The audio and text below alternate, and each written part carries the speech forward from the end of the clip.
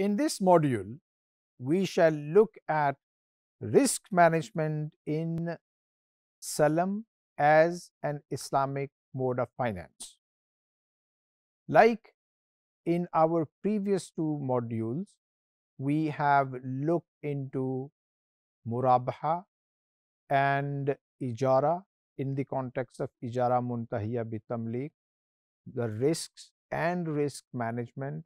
We would follow the same pattern in this module as well to see what kind of risks are there in different stages of Salam and how they can be mitigated.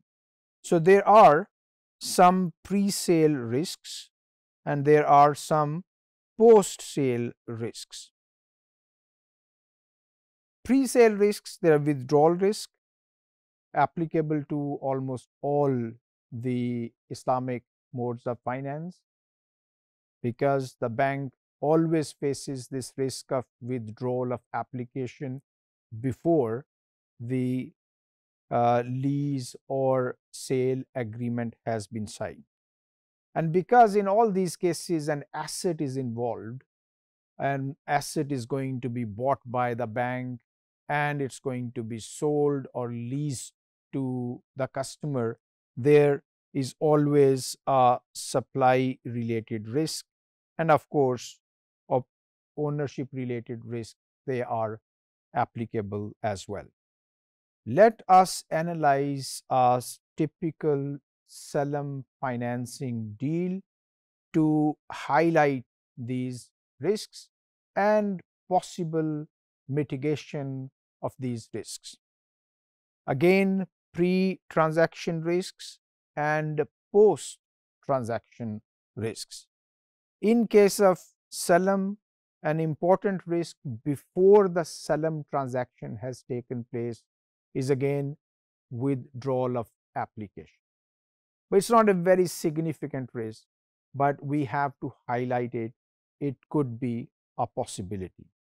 After the Salam transaction has taken place, the price has been paid or received, depending on who we are referring to, depending on what role the Islamic bank is playing. Is it playing the role of a seller or the role of a buyer? So, depending on that one, once the price has been exchanged, after that there is a credit risk. Credit risk in the sense that the commodity is going to be delivered, and if there is a default, that would have implications for credit risk. Price हालांकि पहले पे की जा चुकी है, however credit risk in the context of default on the delivery of the asset. Markup risk, like in case of मुराबहा, हमने mention किया था कि मुराबहा प्राइस एक दफ़ा जब फिक्स्ड हो जाती है, फिर बेंचमार्क रेट में जो मर्जी तब्दीली आए, that price can not be change. इस पॉइंट को ज़रा समझ लें. Especially in the advanced market, banks would like to have the option of changing the return whenever there is a change in what is known as the base rate. England में, for example, Bank of England base rate is considered as a benchmark. अब अगर उस benchmark में तब्दीली आ जाती है, वो ऊपर चला जाता है, तो banks would like to start offering financing according to that change. Financing महंगी कर देंगे. In case of Murabaha, in case of Salam, the return gets fixed for the duration of financing. Hence, whatever happens to the benchmark rate, the bank's hands are tied. Bank cannot change the Salam price. That is known as markup risk or benchmark rate risk. Commodity asset price risk is very much relevant to Salam transaction, because at the end of the day, a commodity is going to be delivered and its price is going to be very relevant to the profitability of the transaction. And of course, market risk in this case is very important as well. Anything happens in the market, there is a disruption, commodity is not available readily or it's not available at all, then there would be problems.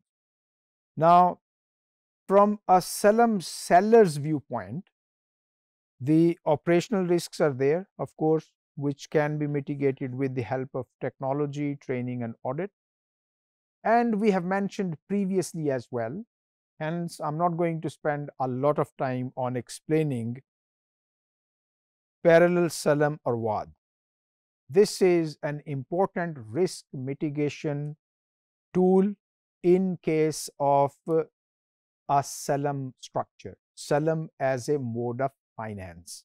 So, commodity asset price risk that can be taken care of by parallel salam.